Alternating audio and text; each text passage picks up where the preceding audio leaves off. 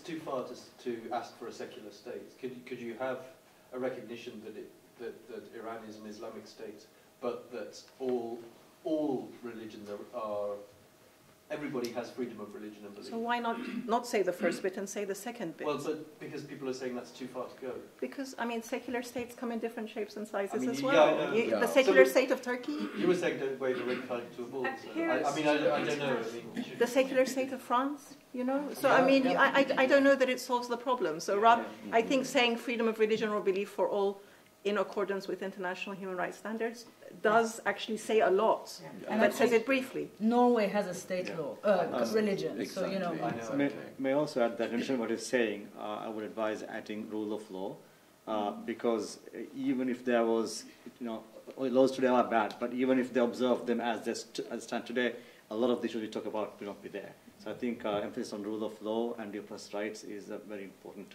element of a recommendation. I think another aspect that I want to address is the culture and the behavior. So it's not just the law that is the problem in Iran, because even if, as we've all said, even if we change the law, it's how the public are reacting and how it's affecting. I mean, it's horrifying to hear that a young child is not being driven in an ambulance because it's discovered she's a Baha'i, or it's horrifying to think what's going to happen next in a hospital. Are they going to refuse treatment next? I mean, that's a sick public perception that's constantly being instilled into the population. So it's not just the law. I mean, rule of law is important, but it's not just the law. Yes, Diane. I was wondering if because you mentioned the media, I was wondering if we could not make a recommendation that is actually not to the Iranian government, but rather to the Persian-speaking media, because I think that there is a lot of self-censorship.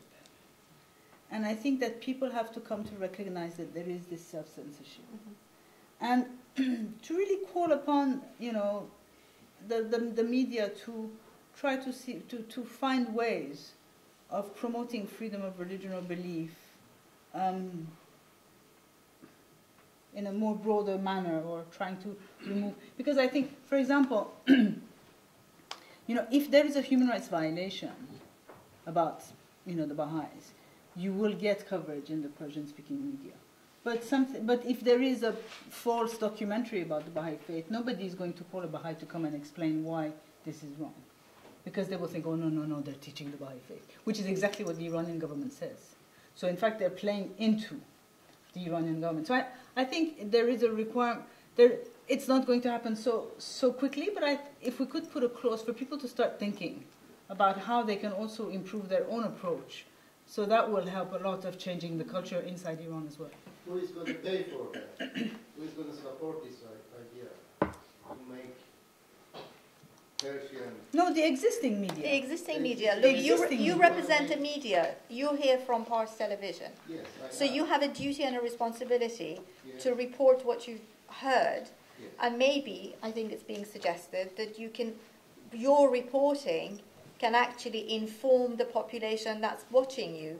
So you have a duty and a responsibility in how you are reporting and the message that you're carrying in your reportage that you're putting together. I think that's a really valid point. Again, on the question of executions, the 3 conferences that we've had, every single one has had a panel on the role and responsibility of media in combating the increasing number of executions in Iran, and how can the media actually educate the public about what is happening and open up the discourse about executions. And I agree, why shouldn't we do the same? Did you want to say something? I think incitement and hatred should be there. It's not only ideological nature of the education system, it's much broader, and it's throughout society. And you know that... I have a clear recommendation. Yes. Whatever slogan you choose, if the system that you can put that slogan into implementation is not clear, it will not be implemented, as the present government is doing. Okay. Therefore, if you say, for example, Iran for all Iranians, if you say that equal enjoyment, this will not be implemented in Iran unless you say, for example, in a federal system in which all the ethnic groups or cities can rule themselves. Then there is... Pardon? Rich culture Yeah. of diversity. And then, Rich culture of diversity. What we've put here is that for all faiths, where all faiths can practice safely and freely, they bring values to a shared moral framework in the public sphere. This creates social cohesion and builds trust and loyalty, which in turn creates security and stability for the society and the state. On the other hand, repression of faith communities can drive them underground, separates them from society, destroys trust, and creates conflict. This was made very clear in our conversations with many different religion and belief communities in Iran. Every single point that we've put here was said to us. They said that we feel excluded. I mean, I was talking to Hamid when we were discussing him participating in here.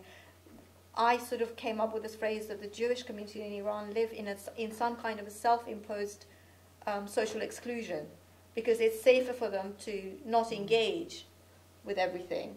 They have, they try and do everything within their own community because that offers them protection rather than engaging with everything.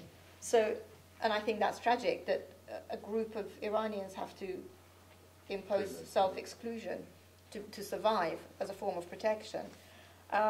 So basically, every single word that we've put here, it's come from the feeling portrayed to us from the discussions that we've had: social cohesion, the lack of trust, or the feel that they want to be included.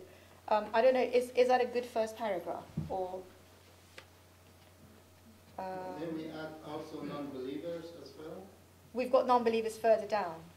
That's just the opening paragraph. And we've condemned discrimination on grounds of religion and belief as a violation of human rights and fundamental freedoms proclaimed in the Universal Declaration of Human Rights and enunciated in detail in the International Covenants of Human Rights, and identified the main areas of concern, again, as expressed to us, an urgent need of attention. One was the gender issue, one was the ideological education system that hand in hand with media basically brainwashes, social engineering, social and cultural engineering that's going on both openly and stealth, and the right to conversion and recognition. I think the message here today is very clear that we don't talk about recognition. So is that right? Yes. Are we all agreed that we don't mention recognition? Yes. So we don't want to say, as in Indonesia or Bahrain, the Baha'is should have the recognition of the state as a religion. We don't want to say that about We want Iran? to say every Iranian is entitled to exercise whatever right they want. Absolutely. but also other residents. What about Buddhists coming to work in Iran? Yes. No, I mean, I just said Baha'is as an example All the because it's residents happened in of Iran Bahrain and are Indonesia. entitled. But the Everybody right of can work here recognition would be for the Yarasan, for Buddhists, for the Sikhs, for all these different faith groups and the non-believers who live in Iran. But you're saying not to talk about Recognition recognition can become at the all. grounds of exclusion. Okay. Especially if you make a It's not list. the function of a state, whether we're going to religion or not. Okay. Agreed. So It's the we, function of a state to provide equality and The environment for all of them to flourish. regardless of the faith and beliefs. okay. So how about conversion? Do we, Chrissy, do you have an And opinion can I on this? just, The right to the Baha'i conversion. faith is not recognized Yes. in Bahrain, and it's not yet recognized in Indonesia. So just to say. Is that a press myth? Is that a myth that we've read? Apparently, yes. I don't know, but it's not anyway. Could I just Okay. add one small thing Yes. that respect for this diversity is, I don't know how to word it exactly, but as a condition for leadership among nations. I mean, this is the thing about the context, the transformative capacity of Iran in the entire Middle Eastern region, if it does become a model of pluralism and tolerance, and playing once again to the patriotic sentiments of Iranians, to the extent that we want this document to go beyond just our circle of experts Absolutely. to a wider audience. I think that may be a useful... Unicy in very- that Farce interview said that they are pluralistic in Iran as long as you don't proselytize and as long as you don't start advertising what you're doing. So yes, As long as you shut up and as you're long as you obedient, shut up we and love do as you're diversity, told, we yes. are Stay within your own pluralistic. community. Historically, it has been such a tolerant country, Mhm. and we would like to see it restored to this model of excellence. And to conforming- advance it, really. Yeah. And to So go can I beyond. say And to go we've beyond. Yeah. got a clause Because in after here all, it that was says an old model. Wasn't that good we've during got a Sabi? clause here that says take all appropriate measures to Model of combat tolerance. intolerance. Do I include something like that in there? I think what Nazila said as well, incitement to hatred is one language. Incitement to discrimination and is that hatred. preamble actually. or is it operative? I think maybe operative. I'm sorry, It's within the education. No, this is within the education. The incitement to hatred. Yes, 2 minutes. I'm sorry. You delayed us with your internet. I want an extra 5 minutes. Right, I still have to clean up, and there's people who are... Sure. Okay, so incitement and hatred. You said that about ideological nature that I've put in the education system. Does it have to be these three No, headings? no, Because it I mean, doesn't. I think the point it's just these were identified through our conversations. So, That's I mean, why something we've done more that. about the, some of the grave immediate violations that includes execution, Well, torture, and imprisonment. I've got imprisonment and executions. Okay. So maybe after that can be this pervasive incitement and hatred across all levels of society, because it's not only in education. So the very first thing that we're going to say, we'll ask for equal enjoyment here. Respect for, because even the existing laws, if they enforce that, for instance, they have the right to counsel, they have the limit to incarceration, all these things that have been totally ignored for years and years. If there is the slightest respect for the Constitution of the Islamic Republic, Article 38 says you cannot torture, full stop, it's not subject to. Yeah. And the whole thing is just, so we have to bring that home, saying that you have to respect your own laws at least. That's a minimum standard. Yes. Okay, so I've got freedom of religion and belief for all instead of recognition. So instead of saying recognition, we just say freedom of religion and belief for all. And then the question in gender issues is, do you start going into the within the family and within communities, or is this what the government can do? Because, I think it's valid to have a manifesto for what communities should do themselves. But I'm not sure, don't give a weapon for the state to attack the community when the community is already being persecuted and attacked.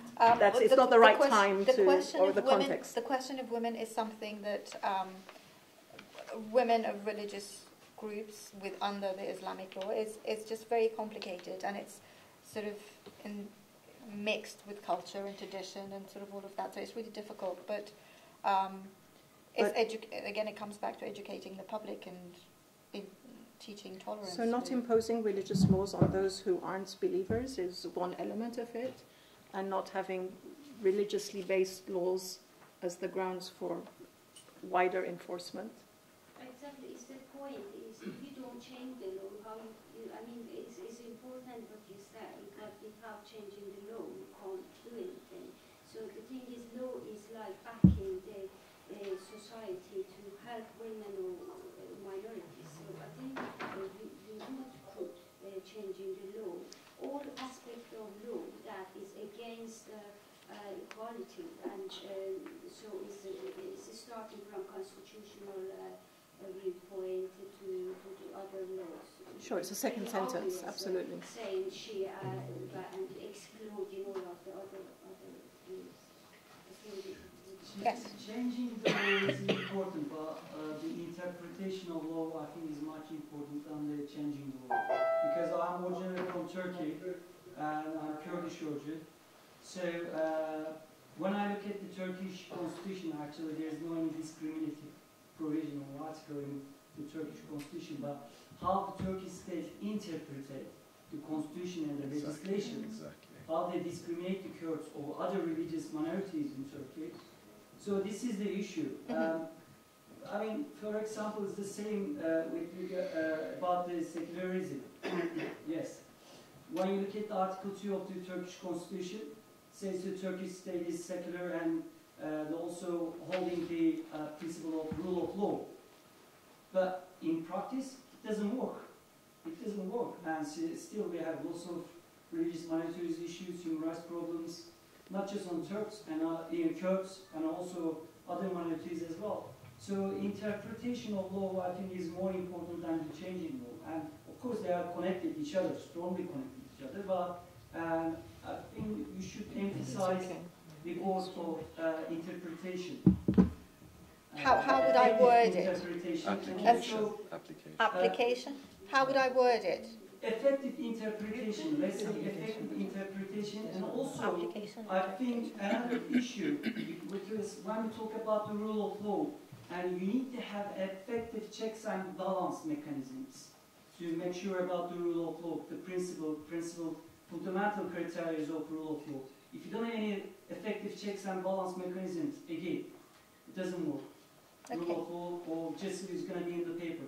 It will not work at all. I think 1A works okay. I would just, personally, I would reverse the order. And I'm not sure about B at all. I don't know what B means. So 1A is particular attention, and B is stop discriminatory practices. And then include something about application. Okay.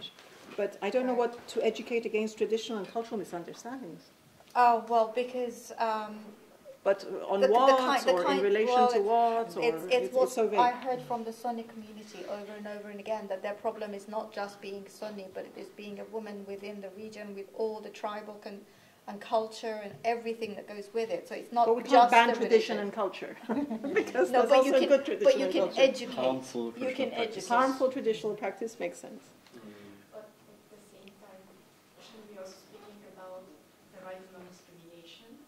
And in this way, you also, because obviously the state also has positive obligations to do something about harmful traditional practices, domestic violence, discrimination against women, against LGBTI, etc.